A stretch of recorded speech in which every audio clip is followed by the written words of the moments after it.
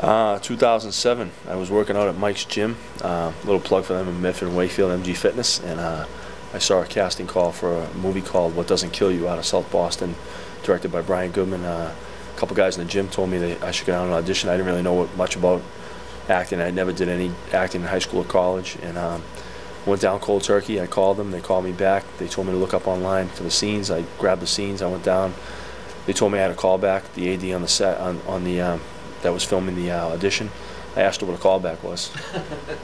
She said that means you come in the next day and read for a casting company, and I came back in and read for Angela Perry at Boston Casting, and I did one take, and she said, you did a great job, it's up to the director. A week to the day they called me at my school where I was assistant principal and said, congratulations, the director wants you to be cast in the movie, and that's how I got started.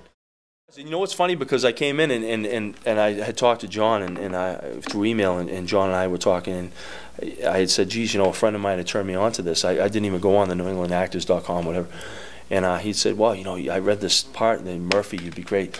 And I was going in with this whole mindset, and I had talked to John on email, and John said, well, I'd like you to come in for Resnick, and I didn't really know much, but then I had read, you know, read the script, and I had read for Murphy, for Resnick, and then John had me read for Benny. So I had read for all three, and then John had called me and said, you know, I really think you could play all three, but Resnick would be the one that I really want you to play. I had a good feel when I came in for the audition. I had an honest to God feel that I thought I would be able to get a call from you and receive a part in this movie. But then when I started working with you, it was really exciting, because I think it takes a lot to be able to direct, because I don't know enough about directing to even talk about it, but I see what goes on through when I was here, even for the short time I was, and for what John was doing behind the camera, but also when we were doing our scenes, to work with him as an actor. So it takes a lot, and to put your whole heart and soul into a movie and be able to be in every part of the process, I really have a lot of respect for John.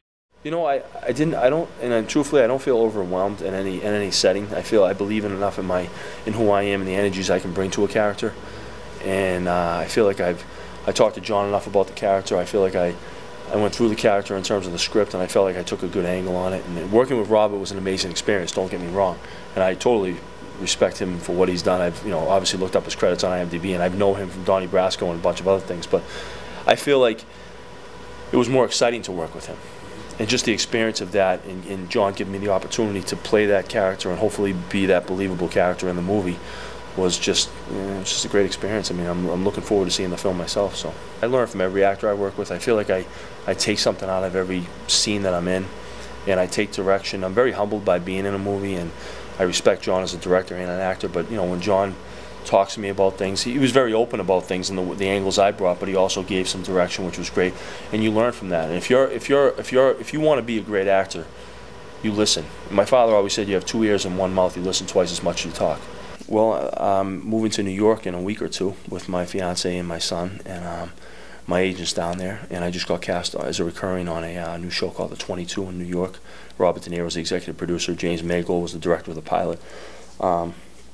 And hopefully, you know, with the good Lord willing, I'll be filming some Law and Orders and some.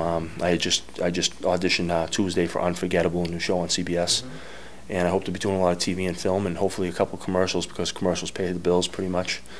And I just hope to make it a career and be I know there's a lot of expressions, but I hope to be a consistent working actor, and I just have a passion for it, and I just want to keep working at it and get better and better and be successful at it, and I just love being on set and just love, you know, being that character and creating moments. I think I got more of a personal experience working with Wild Beagle Productions, because I was able to be with the director a lot, because John, as an actor and as a director, I was with him all the time pretty much. So it was good, because I have that. It's got a real family element. I don't know if that's, I think that's the right word. I mean, I'm going to say it's a family element, because never mind that Judy's wonderful, is who she is as a person, but she's really what makes things tick. And obviously John as a director and as an actor, and everybody. I mean, the camera people, the crew, Adam, everybody. Just I can't go into naming everybody, but just everybody involved. It was like a family atmosphere, but it was a very serious, very intense, very professional. And that's probably not the right word, but it really was a professional atmosphere. And I felt like it was just something that I really got a lot out of, and I'm going to take with me to move on and further my acting career. And I think I learned a lot from everybody on the set.